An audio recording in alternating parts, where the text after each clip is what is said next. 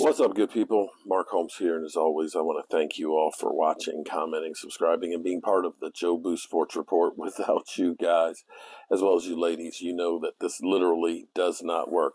My apologies. I actually was outside at the fish pond, and I was actually, it was great. It's great therapy for me to be outside at the fish pond because literally, I need it. You need something to get your blood pressure down, and watching the fish swim helps.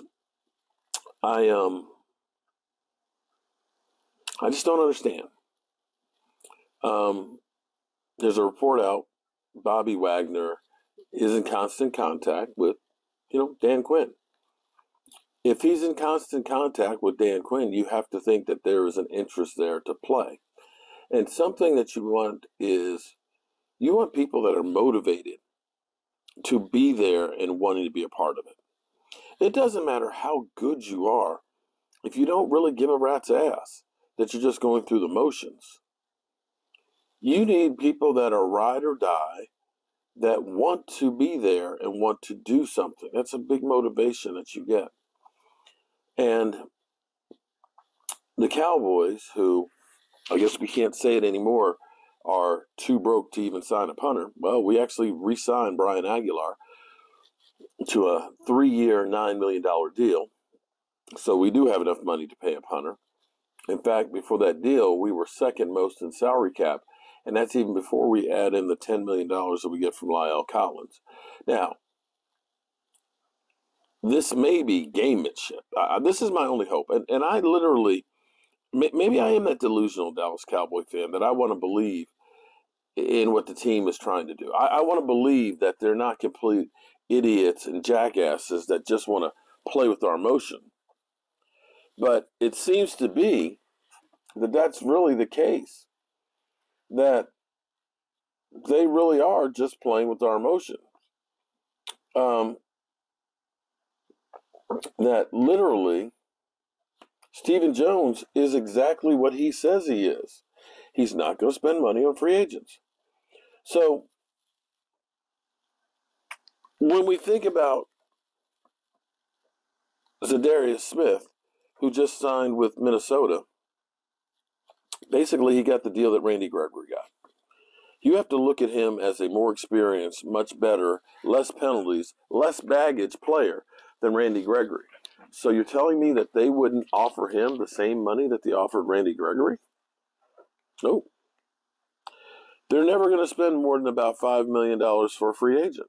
They just aren't. That's the thing that Stephen Jones does that literally drives you crazy. And so Bobby Wagner is one of the best players that's out there.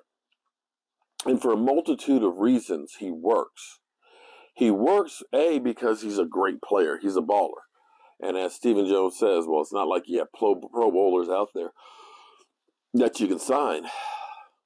Well, that's one, perennial pro bowler. 2, he would fill a need and gives you more options to draft the best player available. 3, he's a consummate professional. Never been in trouble in his life, in his career. And can be a mentor to Micah Parsons as well as Jabril Cox. Pass the torch down to them. 4, he loves the defensive coordinator and knows the system. So there's no learning curve whatsoever coming in there.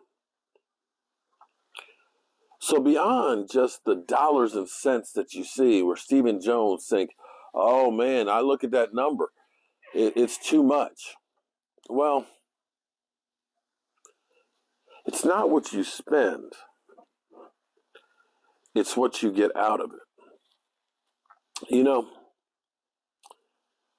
I bought that X-Carver up there.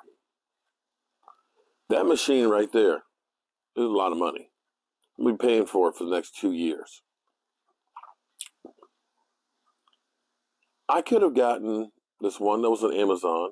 It was cheap. It was cost effective, or it was a value one. But the thing is it only could use 1/8-inch blades on it. it didn't have very much power. It would cut, but it would only have a work surface of 14 by 14. And more than likely, as much stuff as I've been cutting out, it'd probably be dead already. Instead of saying, hey, that one's only $1,000. That one's $12,000. Let me go with the cheap one because I'm not going to spend a whole bunch of money for the big one. The big one,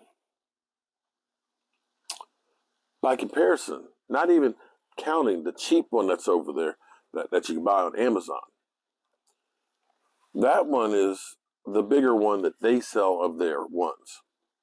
Had I bought one of their, their X carbs, the pieces that I can get cut out in 2 hours would take about 8 hours on the other machine. The power head that's on that one is a 2 horsepower motor that's made to run continuously. The other one actually uses just a small trim router. And more than likely, I probably would have burned out a router already on the other one. But yeah, I mean, it'll do the job, but not in the same way. I can put a 4x8 sheet of plywood on there and cut the whole thing up because it's not what you spend, it's what do you get out of it. He keeps saying, we're looking for value. Well, I hate to tell you, how much value have you gotten from all of the players? I want you to go back through all of these value pickups that Stephen Jones has done. Every one Stephen Jones value pickup that you've done. I want you to think back, how many of them do you look back and say, oh my God, we were lucky that we picked up that guy?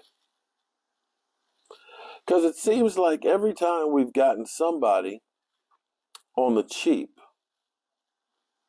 it always seems to blow up in our face. Seems like the motor wears out.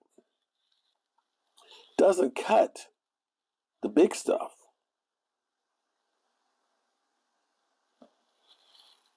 I realize we are never going to win a Super Bowl. If Stephen Jones gets in charge, if you're going to stay a Cowboy fan, understand you're never going to win a Super Bowl with him. It's just not going to happen. It's just not going to happen.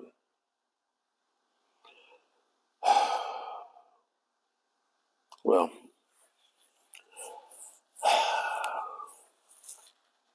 hopefully I have sound on this one. I will catch y'all later. Peace.